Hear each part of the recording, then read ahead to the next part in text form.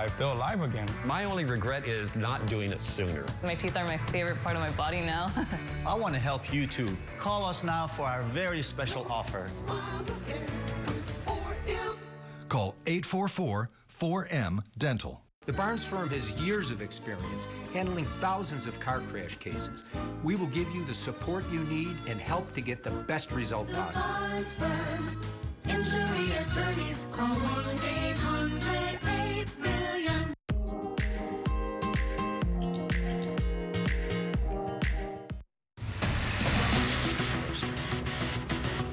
Good morning, I'm Lena Bovian live here in Newport Beach at the scene of a deadly home invasion. One suspect in custody, the other dead from a self-inflicted gunshot wound. We'll have the very latest coming up next. Good morning, I'm Lauren Lister in for Frank Buckley. Controversy on the USC campus. The university no longer allowing this year's valedictorian to deliver her commencement speech, citing security concerns. Those details ahead. Good morning, I'm Omar Lewis. Happening now, day 2 of the Donald Trump hush money trial is underway in Manhattan. Coming up, we'll tell you why dozens of potential jurors had to excuse themselves from the case and why the former president is calling the judge unfair. Good morning, I'm Jessica Holmes. Local authorities warning hikers and other people participating in outdoor activities to be on the alert for thieves. We'll explain. Good morning, I'm Sam Rubin. Brand new here at 10 o'clock. Shakira with a major announcement about a local appearance here. We're excited to welcome her to Los Angeles. Excited to welcome live this hour the great Lance Bass. What is Lance up to musically and more? We'll find out when he joins us live.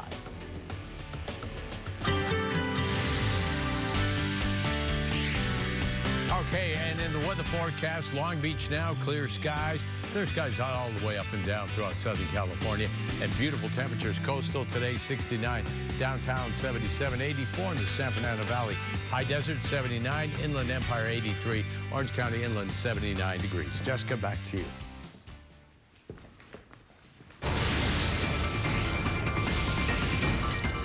Breaking news in Newport Beach this morning. Police say a family was targeted in a home invasion early this morning. Shots were fired at some point, leaving one suspect dead and another injured. KTLA's Alina Bovian live near the scene now with the latest on the investigation. Alina, good morning. Jess, good morning. And you mentioned it. This was an isolated case, a targeted home invasion, and it was personal between the suspects and the homeowners. That's all according to Newport Beach Police. The situation at this point has been contained. One suspect was shot by the homeowner and was taken to the hospital to be treated. The other suspect was found with a self-inflicted gunshot wound to the head. That person believed to be deceased. Now take a look behind me. This is the area where it all happened. This is Newport Coast Drive and Pacific Pines. The actual scene, however, is tucked away in a cul-de-sac at the end of Vista Lucci. Let's take a look at some Sky 5 video. This area still closed off, considering this is still an active investigation. This is a 24-hour surveillance gated community, so it's unclear how the two suspects made it onto the property here. We know the initial call to police came in at 4:42 this morning. 4 people were inside the house. They made it in through a side door. A man and 2 women and a juvenile believed to be the residents of the home. Someone from the house called police stating that the intruders were inside their house. 2 minutes later, police were informed that someone from inside the home shot the suspect in the house. 2 suspects then ran from the residence. When officers arrived on scene, they located one male suspect armed with a handgun. That person was taken into custody. The second suspect, was taken to the hospital to be treated for gunshot wounds, their condition unknown at this time. Now, Newport Beach Police, they utilized a helicopter, K-9, and SWAT to contain the area. The helicopter then located someone in the bushes on Ocean Ridge. That suspect believed to have suffered from a self-inflicted gunshot wound to the head. There were 4 people inside the home at the time, and all 4 are believed to be safe. At this point, it is unclear the circumstances around this home invasion, what personal matter existed between the suspects and the homeowners, but we do know this was personal and targeted. I just want to ensure the Newport Beach community and residents that this is a safe community. It was a targeted incident, so there are no threats to the community at this time that we're aware of. And I just want to ensure that the Newport Beach Police Department is doing everything that we can to ensure your safety and fully investigate this incident. And the mayor for Newport Beach, Will O'Neill, was here just a few minutes ago. He wanted a chance to speak with the media to reassure residents of this community that they are safe, that this was an isolated case, and also a reminder to anyone out there that if you do come to Newport Beach, he was defending the actions of the homeowners, saying that people here have every right to defend themselves. I'm Lena Berman reporting live here in Newport Beach, KTLA 5 News.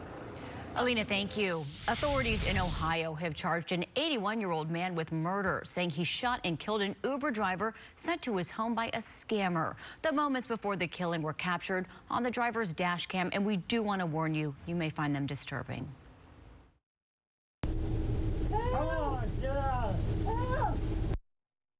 Investigators say William Brock was agitated because he just received a call from a scammer making threats and demanding money. It's unclear whether that scammer was the same one who ordered 61-year-old Lalitha Hall to Brock's house, asking her to pick up a package. When she arrived, deputies say Brock confronted the driver and took her phone. They say when she tried to leave, Brock shot her 3 times before calling 911. Hall died at a nearby hospital. Brock has pleaded not guilty to murder charges and is due back in court next week. No other arrests have been made, and Uber says it is cooperating with the investigation and has banned the account that sent Hall to Brock's home. Attorneys for Scott Peterson are back in a Northern California courtroom for a hearing as they try to get his murder conviction overturned. Peterson was found guilty of killing his pregnant wife and unborn child more than 20 years ago. Recently, the LA Innocence Project suggested that Lacey Peterson was abducted and killed by burglars who broke into a home across the street. The group is also calling for new DNA tests in hopes that the evidence will lead to a new trial for Peterson. Former President Donald Trump's hush money criminal trial has resumed in New York City. It could take weeks to seat a jury in the historic case. KTLA's Omar Lewis in the newsroom now with the latest. Omar, good morning. Jessica, good morning. Right now, potential jurors are being questioned and vetted for this historic case involving the former president to see if they may have a bias. This is the first criminal trial of a former president in U.S. history, and cameras were rolling as the former president arrived at the courthouse this morning. He made his way there from Trump Tower and spoke to cameras before entering the courtroom for day 2. This is the first trial among 4 criminal prosecutions of the presumptive Republican presidential nominee. Jury selection officially got underway on Monday. That process is expected to take at least a week and likely longer. The former president is charged with 34 state counts of falsifying business records related to a hush money payment his former attorney made to adult film star Stormy Daniels before the 2016 election. The former president is now calling the judge in the trial unfair, claiming that the judge would not allow him to attend his son's high school graduation.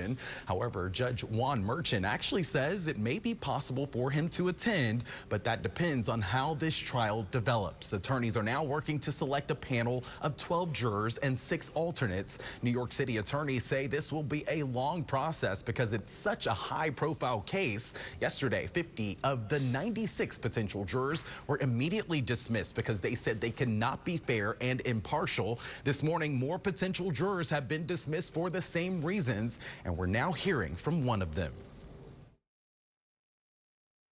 Yeah, just being who I am. Even though I think I could be impartial, I think there is definitely some unconscious bias. All my friends growing up were Republican. I went to a Republican university that's named Republican. So it just didn't feel fair to be in a jury like this, in a case like this, and be fair. We have a Trump-hating judge. We have a judge who shouldn't be on this case. He's totally conflicted. But this is a trial that should never happen. It should have been thrown out a long time ago. And Americans are weighing in on this morning. Take a look at this poll from the Associated Press on how Americans feel about Trump's alleged behavior here. 35% believe his actions were illegal. 31% believe it was unethical but not illegal. And then 14% believe the former president did nothing wrong. A guilty verdict would not bar Trump from office again. However, falsifying business records in New York is a felony that is punishable by up to 4 years in prison if he is convicted. Now, this entire trial is expected to take about 6 to 8 weeks from start to finish, and there will be a hearing next week on whether Trump should be held in contempt for violating a gag order that banned him from talking about witnesses in this case. That's the very latest here live from the newsroom this morning. I'm Omar Lewis. We'll send it back to you in the studio. All right, Omar, thank you. Appreciate it. Yeah. Mark, how's the weather looking? Looking absolutely beautiful for a change, and we're talking about a beautiful weekend for a change, which is great news for most. 64 at the moment. It's about 5 degrees warmer than yesterday at this time. Relative humidity, 63%, and the winds are calm in downtown Los Angeles. Almanac, yesterday, 67. Average for this time of the year, 72 degrees. In 1966, we hit a record of 99 degrees. Moderate air quality, a couple of areas right here along the coast where the air quality is good. And by tomorrow, we should see more areas of good air quality and also heading into the weekend. The marine layer will be coming back in for Thursday morning, and also into Friday morning. And that'll usher in some cooler temperatures. But we're not talking about any systems coming in from the northwest giving us rain like we did over the last weekend. Mostly clear skies through the afternoon hours.